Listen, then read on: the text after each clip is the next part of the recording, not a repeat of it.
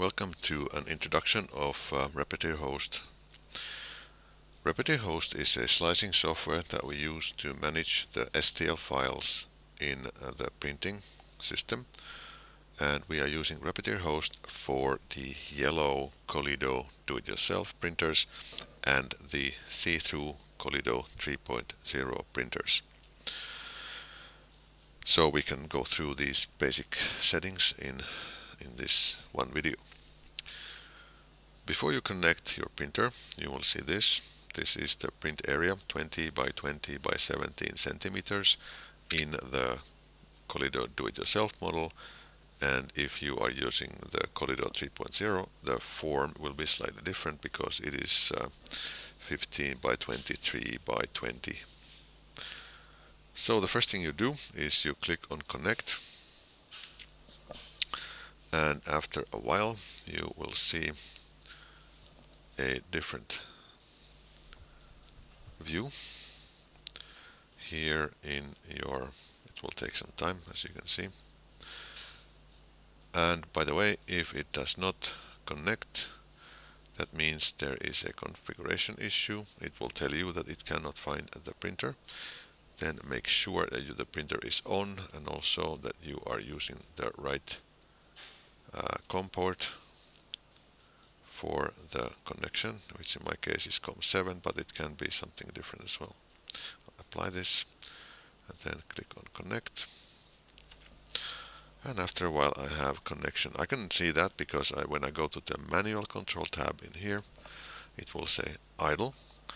And if it says something then other than idle, it means that you will not be able to use the printer until you are ready to go with the idle text on the top. It will say something like 6 commands remaining, in which case you need to disconnect the printer, unplug the power, turn it on again, and reconnect until you come up with an idle on the top here.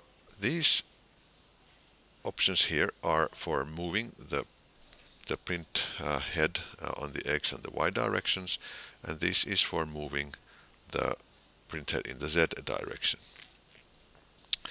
Now this last object here is for moving the wire. If you want to see that the printer is actually extruding, you can go here and click on then to have 10 millimeters of wire come through the hot end.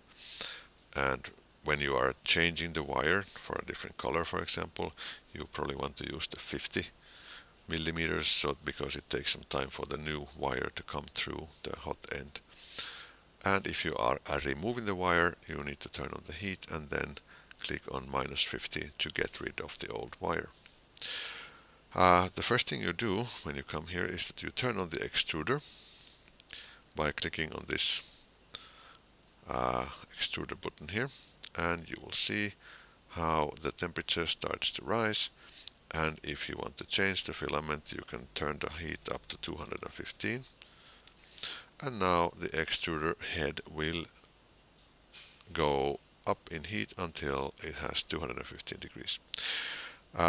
If you are using the Colido 3.0, which has a heated table, then you will need to turn on the table heat as well.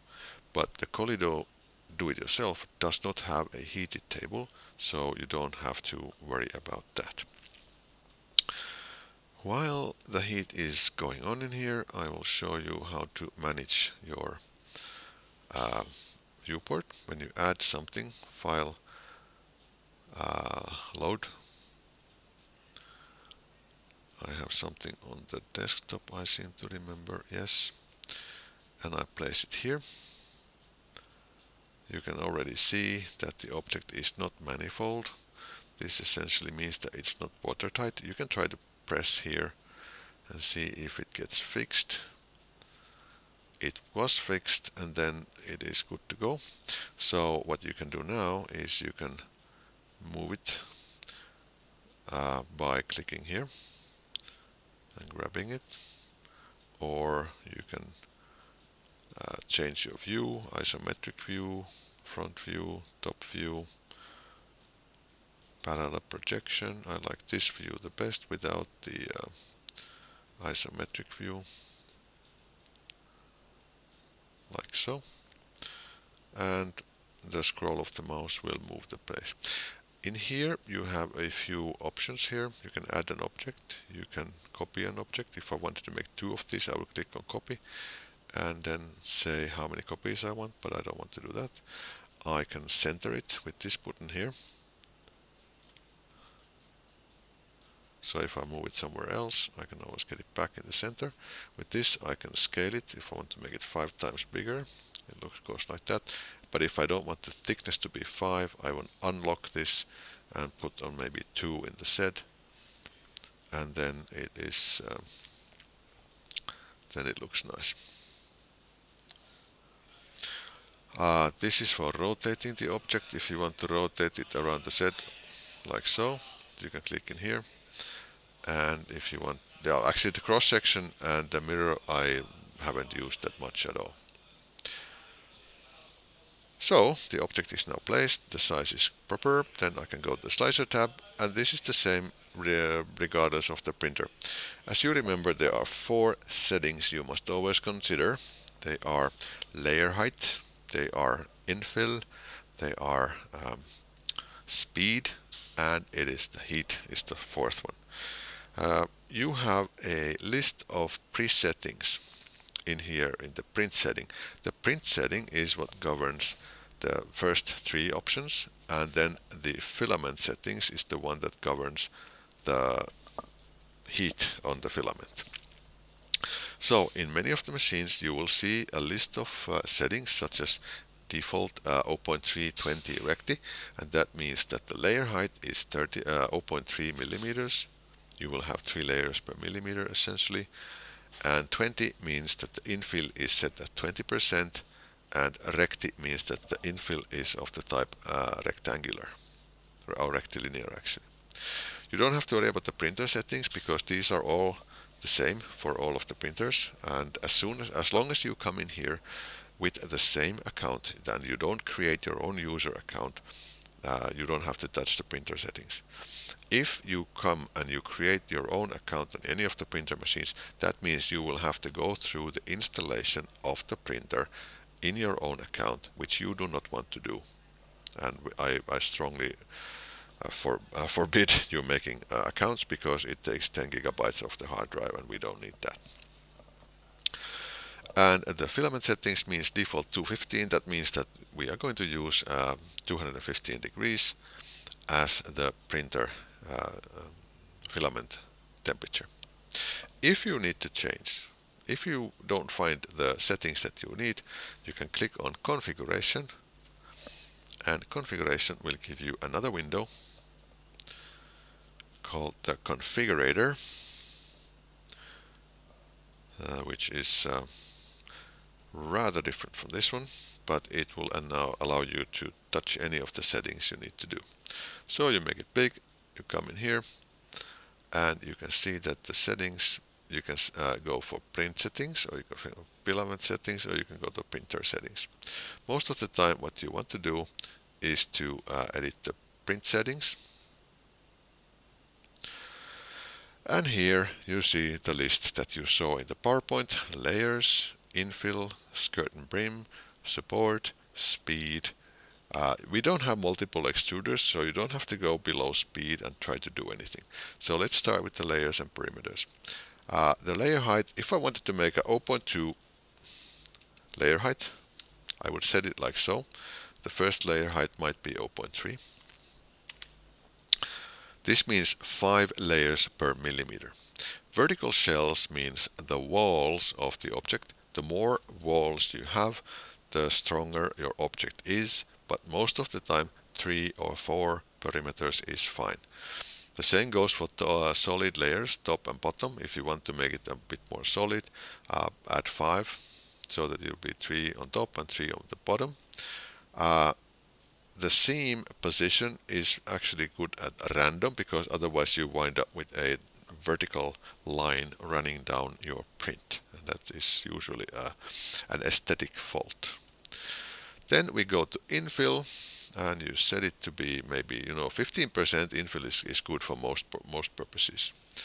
You can have the rectilinear or the any of the other fill patterns, but I must warn you, rectilinear is the fastest, and Hilbert curve is so slow that you will die of old age before your print is done.